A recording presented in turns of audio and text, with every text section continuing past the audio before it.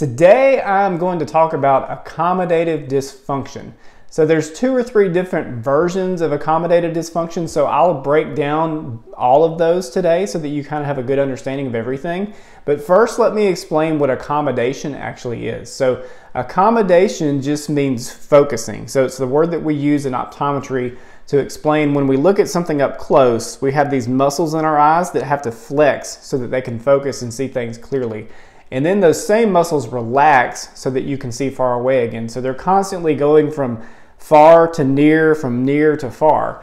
And some children can have what we call accommodative infacility, where their focusing muscles are not very flexible, so that when they look at something up close, it takes a minute for them to readjust. And then when they look at something far away, it takes a minute for those muscles to readjust. And so they'll always feel like things are blurry. And sometimes parents will come in and they think their kids need glasses because they're complaining about blurry vision.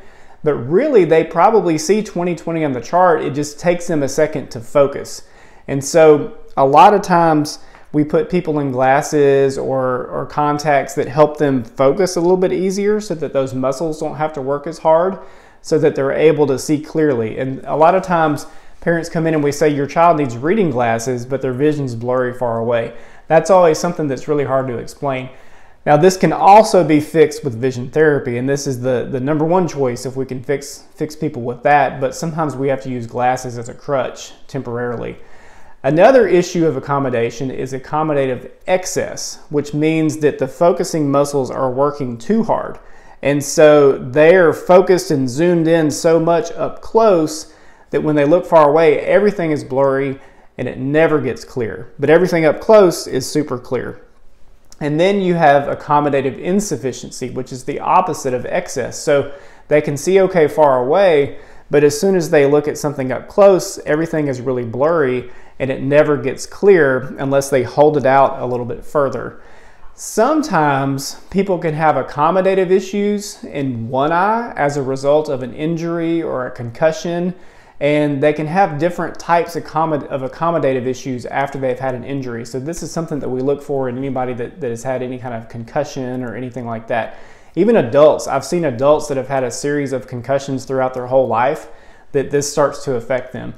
Now, just an aside here, presbyopia is where the muscles in the eye are not as flexible as we get a little bit older. So I'm 41. I'm starting to develop a little bit of presbyopia. I'm talking about for children, their eye muscles, they're flexible, their muscles should be really flexible and strong.